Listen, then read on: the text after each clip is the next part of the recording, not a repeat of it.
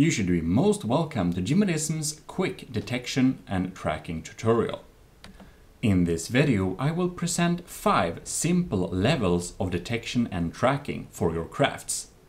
These levels do not represent the size of your craft, but represents the complexity. The more complex it will be, the more expensive it will be.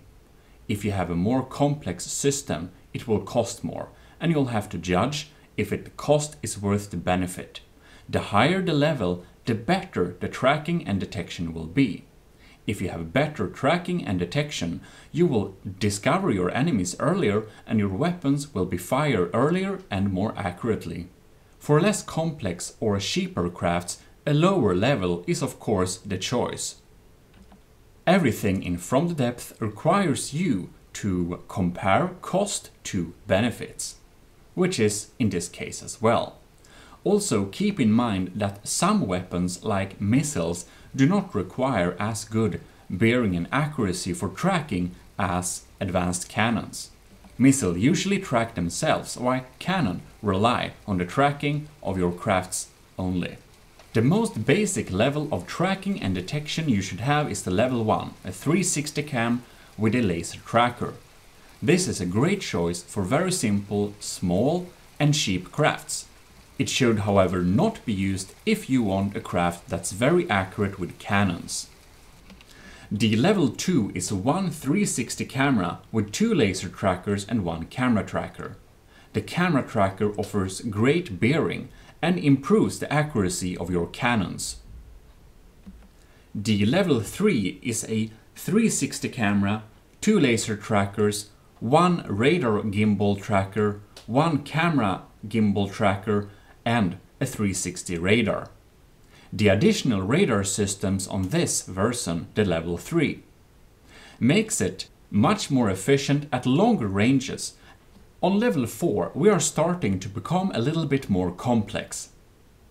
This system offers 4 90-degree cameras or a camera in every direction, 1 360 radar for long-range detection, 2 laser trackers, 2 camera trackers for better accuracy and 1 radar gimbal tracker. Much of the cost of these systems actually comes from the processing power of the AI. While these components might not be very expensive themselves, the processing power to use them are expensive. General processing cards cost a little bit, and the more detection systems you have, the more processing cards you'll need, which will make your AI more expensive. So make sure that your AI has the full detection capability. Your AI will complain if it has too little processing power to use the components. I'll show that to you later. This is the level 5, the most complex detection system in my little setup. It offers cameras in every direction, at least 4, and you could probably have several cameras in each direction to have redundancy. It also offers at least 1 radar in every cardinal direction, or more if you choose to. These 90-degree radars are better, much better than the 360 radar. But having an entire radar system set up like this is of course heavy on the processing power.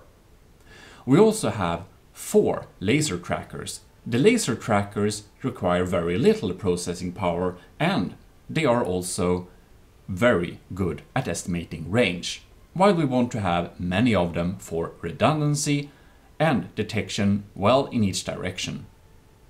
We can of course have more than 4 since they are so cheap as well. In addition to our 90-degree cameras, which are much better than the 360 camera of course, and the 90-degree radars and the laser trackers, we'll have 2 camera trackers. One of them looks like a telescope and one of them looks like a regular camera tracker. These have the same stats, but one of them can be elevated 1 block upwards, which is very handy for placing it in the highest point, so the view of it won't be blocked as much. You can absolutely have more than 2 camera trackers, because they are very good at giving you the bearing of the target. We also have 2 radar trackers for better accuracy and redundancy at longer ranges. If you will face submarines or stealthy boats, you will need a sonar system. The most simple sonar system you can have is the 360 sonar down below. Then above that we'll have the 90-degree sonars, which offer better accuracy, but is of course more expensive if you want them in every direction. Sometimes I use one 360 sonar and a 90-degree sonar in the direction where I think the enemy will appear first. Additionally, a wireless snooper on top is something that will pick up stealthy crafts like submarines as well. If you are facing high-speed aircraft or will fight at night, you should have IR systems. The IR cameras are great for detecting quick vehicles and also tracking quick vehicles. If you will face fast aircrafts like jets, you will need IR system additionally on your crafts.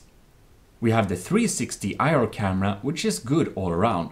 Then we also have 90-degree IR cameras, which are better. And we also have the IR camera gimbal trackers, which are necessary to track fast targets.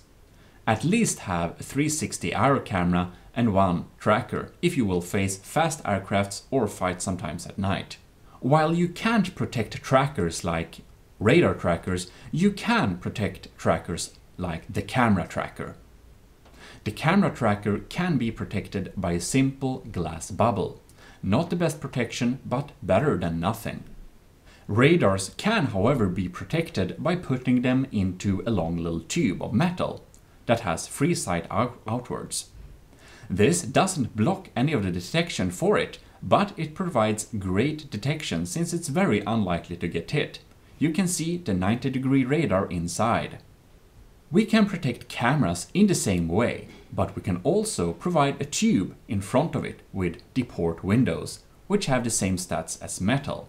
This will provide very good protection for your cameras. A 360 camera can be protected in a bubble like this, and it will still not block any of its sights. Cameras need clear line of sight to be able to see, but these portholes do not block the camera's line of sight in any direction, as it only counts the cardinal directions. On some systems you'll need specialized detection, like this one I've made for a fast aircraft. It has one radar for long-range detection, it has one 360 IR camera and 2 IR camera trackers. This will be great for firing cannons at somewhat close range as well as firing missiles from long range. Here you can see a camera complaining that the line of sight of the vehicle is blocked, so detection is disabled, which is of course why the camera is pointed in the wrong direction, it can't see. You'll also note that the mainframe does not have enough processing power, so detection rate is reduced to 25%, and this is of course because we have a lot of detection right now. To solve that issue, we would need to add more general purpose processing cards to our AI, until the level is at 100%, which is what you want. And there we go. There is my 5 simple levels of detection. You'll find additional notes in the description that you can copy and save if you want to use them. In any case, if this video has been helpful for you, please share it and do leave a like. Comment if any questions below. This has been your host Jimodism, signing out.